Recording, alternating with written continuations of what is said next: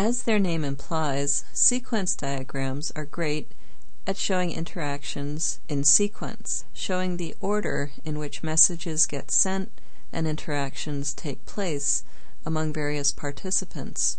Very often, however, whether you're talking about business processes or whether you're talking about computer systems, things happen in parallel. It's not always one interaction after another, after another, after another. Things can happen, messages can get sent at the same time. Now, if you've been thinking about the possibilities of interaction frames, you've probably already realized that they're very useful for showing tasks or processes that happen in parallel. Let's take a look at a very simple example to illustrate this. Let's say we've got a control that's a thermostat, and we have another participant, and we'll call that the furnace. And let's say that the controller sends the furnace a message, heat house.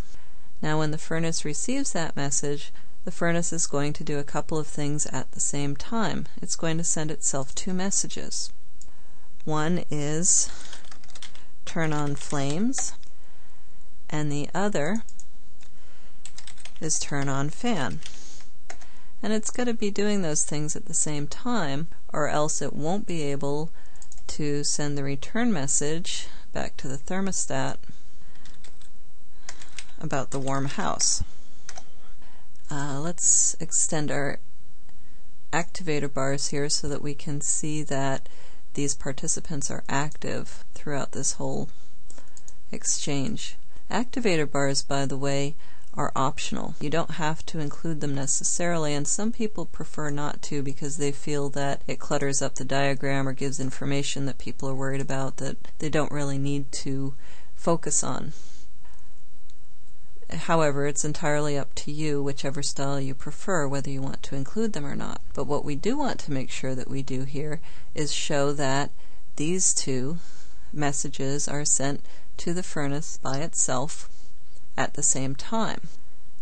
If you notice, Visual Paradigm automatically adds numbers to the messages in a sequence diagram according to the order in which you put those messages into your diagram. So without some kind of interaction frame to show a fragment where things happen in parallel, this diagram implies that this happens first, this happens second, this happens third, this happens fourth. Right now, there's no way to show that these two things could happen at the same time. So the interaction frame that you use to show things in parallel is very similar to the alternative interaction frame. Now here it's asking us again which participants come into play, which participants need to be framed by the interaction frame, and this just involves the furnace. And there's our frame. Let's expand it a little so it includes what it's meant to include. And as I said, you notice that this interaction frame looks very similar to the alternative interaction frame. It has two sections divided by a dashed line.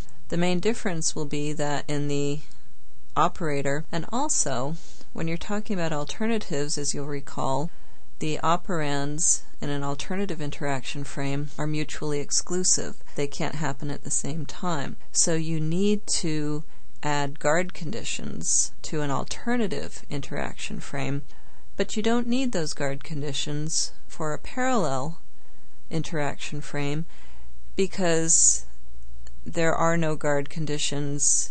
This happens in one case, this happens in a different case. They both happen at the same time. So no guard conditions needed. You do, however, need to show that your operator is parallel, PAR, instead of alternative. So now you see it's quite clear in the diagram how this works. The thermostat sends the heat house message. The furnace sends these two messages to itself in parallel, and then it can return to the thermostat that the house is warm. So use parallel when you have messages that are being sent or interactions that are taking place simultaneously.